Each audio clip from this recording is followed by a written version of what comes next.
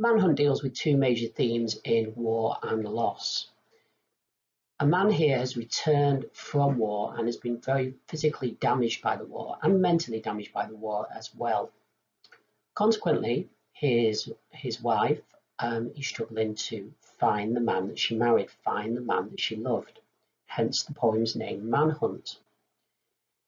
So this poem itself is an excellent poem to look at when reflecting on the idea of losing that sense of self, or the idea of PTSD, which is post-traumatic stress. There's also a fantastic poem to look at when considering war and the impacts on war on innocent people.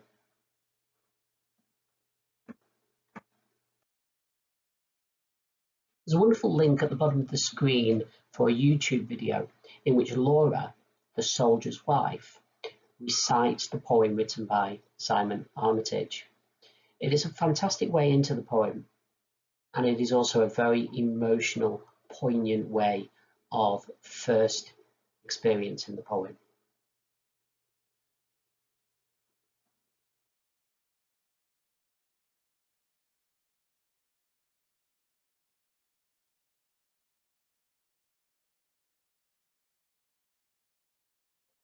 It may be important to realise that the poet Simon Armitage has never actually been to war himself, but has witnessed the devastating impact that war has had on many people, such as the person in this poem, both the wife and the husband, that has been damaged by war.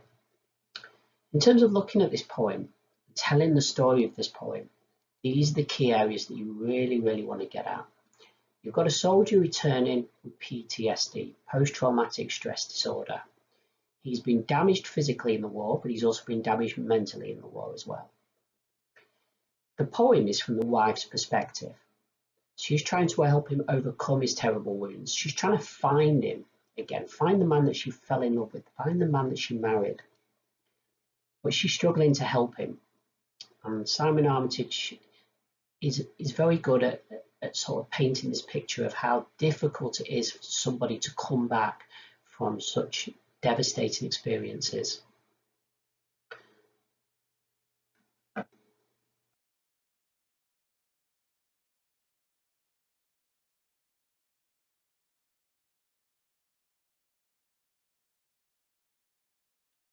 Okay, these are your three key quotations for Manhunt.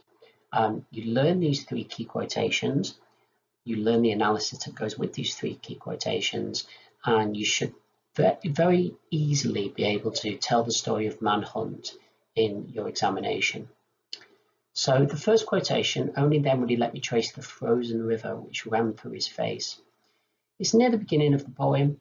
It's obviously showing affection, because the wife is actually tracing the wounds on his face, touching the wounds on his face.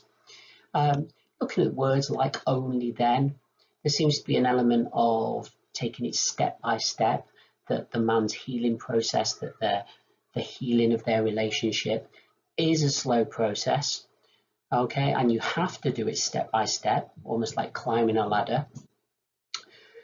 Then the idea of the frozen river is quite an interesting one too, because it could refer to different ideas. It could refer to a tear running down his face to show his sadness and emotion. It could also refer to the scar on his face, which again links to the physical damage that has been done to him during the war.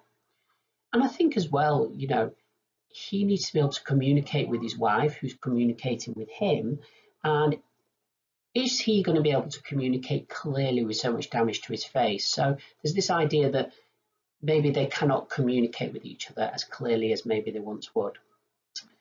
The next quotation, sweating unexploded mind buried deep in his mind, is of course a direct reference to the PTSD, the post-traumatic stress disorder, and his vulnerability.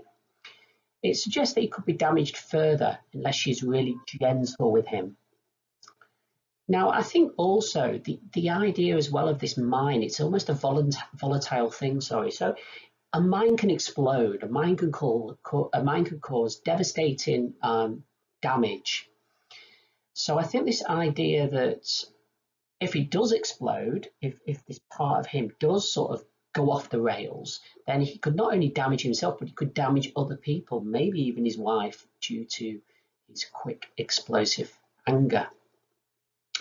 And then the final quotation comes from the very last line. In fact, it is the very last line. And it's a very hopeful line, because it suggests that she's been through this process. She's climbing this ladder of the healing process, helping him, showing him affection, trying to pull the man that she once loved back to the front of this person in front of her. And it ends with hope, because she comes close. So it is healing. It will eventually heal. And I think that's the idea of the poem. This idea that, yes, it's devastating. Yes, the damage is dreadful. But with love, with closeness, then that loss can be healed.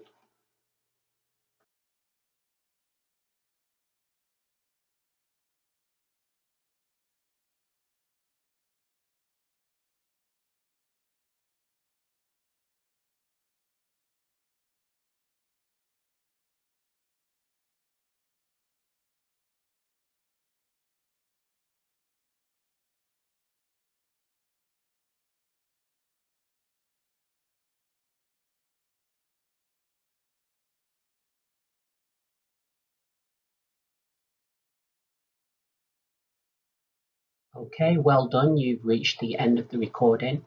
These are your 3 keywords, which will allow you to learn your quotations. And I would spend some time now trying to learn those quotations, writing them down, making notes around those quotations, thinking about how those quotations link into the story of Manhunt. So use your 5 W's to tell the story of Manhunt, link your key quotations into the story of Manhunt, and that will be really, really important revision for you moving forward.